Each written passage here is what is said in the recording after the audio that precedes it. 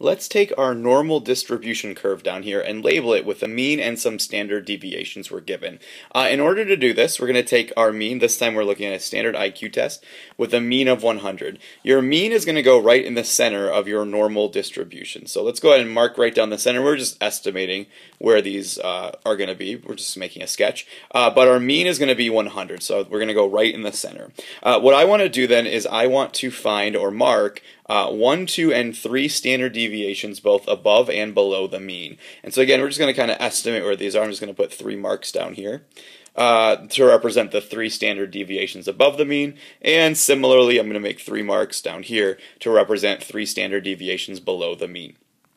Well, I can see that this time my data tells me my standard deviation is going to be 15. So basically, for each of those marks, you're going to be adding 15 each time to find each higher standard deviation, and then similarly subtracting 15 to find those lower standard deviations. So that means 1 standard deviation above the mean would be 115.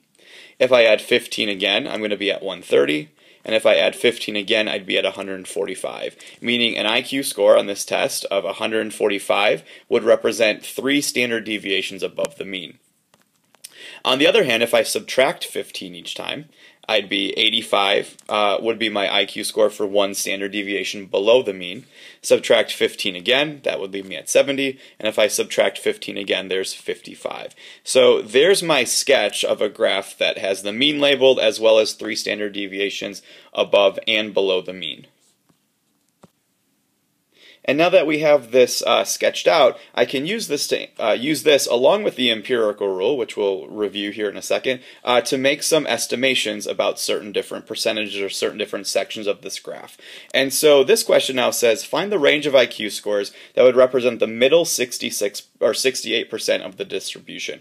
Well, if you check in your notes, you probably see this somewhere representing the empirical rule. And it gives me different percentages based on whether I'm 1, 2 standard deviations above, below the mean, and so on. And so they first ask us for the middle 68%. Well, I can see that that middle 68% of a normal distribution is going to represent the scores that are both one standard deviation below and 1 standard deviation above the mean. So going back to look at the graph we made then, we're going to look for those same values. What was 1 standard deviation below? What was 1 standard deviation above? And so I can see that those values must be right there. There's my first set of standard deviations, 1 above and below.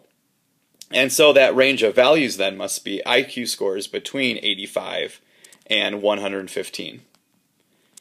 All right, so that's kind of how we're going to be using that that empirical scale, that graph with the different percentages on it, to answer some questions.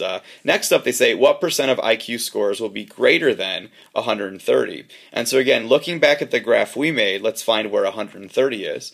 That was this location here, 2 standard deviations above the mean, and we want to see scores that are that or higher. So I'm going to be looking at any percentages from the empirical rule that were 2 standard deviations above the mean. So going back to this graph over here, let me erase some of those marks on here. 2 standard deviations above the mean would represent all the scores that way. And so I can see there's not many, there's not a large percentage that meet that. In fact, it's just those 2 values right there. 2.35% right there, and then 0.15% was everything past that. So adding those 2 percentages together, the 2.35% plus the 0.15% gets me, I always use approximate these because these are all approximations, but it gets me only about 2.5% of the population is going to have IQ scores of over 130.